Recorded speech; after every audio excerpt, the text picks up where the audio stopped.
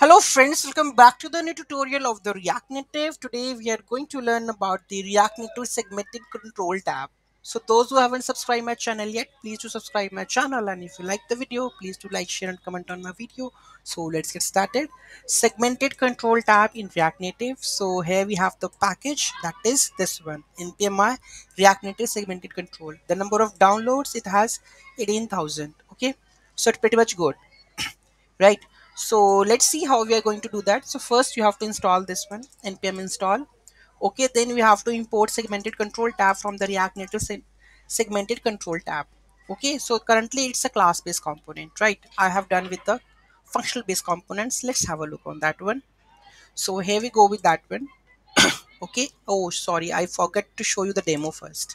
So this is that one, 2 3 with the batches, then segmented control with the multiple selections. Okay, so you do with the multiple selections, then it says single selection, right? And this custom segmented control with the custom styles. Okay, so this is basically the custom one.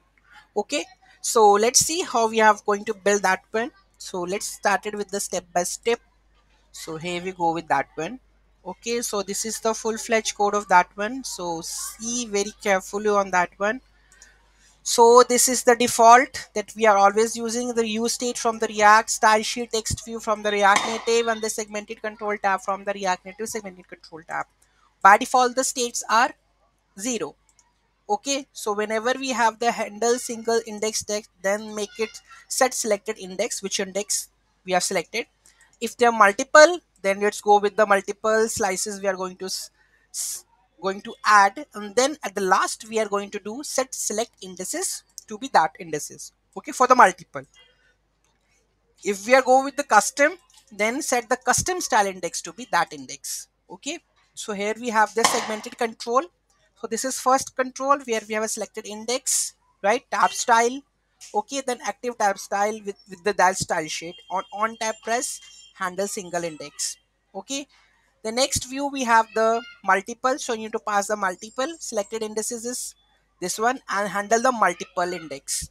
Okay, this is that function. Okay, so index, and then we are going to filter out with that index and then set that indexes over here.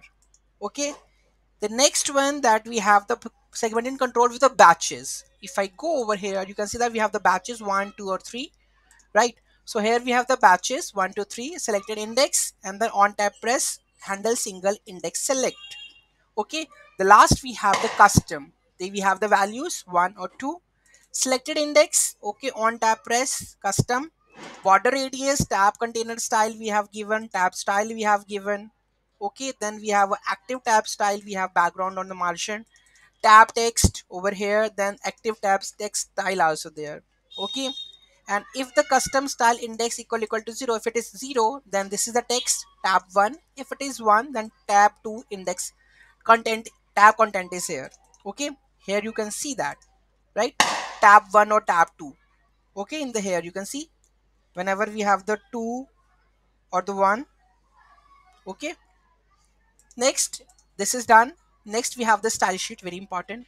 So we have the container, then we have a header text. So all of the style sheet over here we have added separators, tab style and active tab style, and then export that segmented view. So this is the full-fledged code. Okay, so any doubt, any query, do let me know in the comment section. In the same way, here you can also see, right, the segmented control value first, second, third, selected index, on tab press, and this will go with the state. Okay, the same logic we have also implemented. Okay, so any doubt, any query in that? There, here we have the, you can say that the props. So you can enable boolean to enable or disable the component. Multiple is there, border radius is there, right? So you can use the rest of the props like this.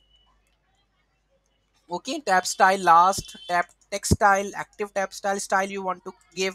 So anything you can add, you can go over here. Okay, the documentation part. Okay, so any doubt, any query, do let me know in the comment section. Thank you so much for watching this video. Have a great day.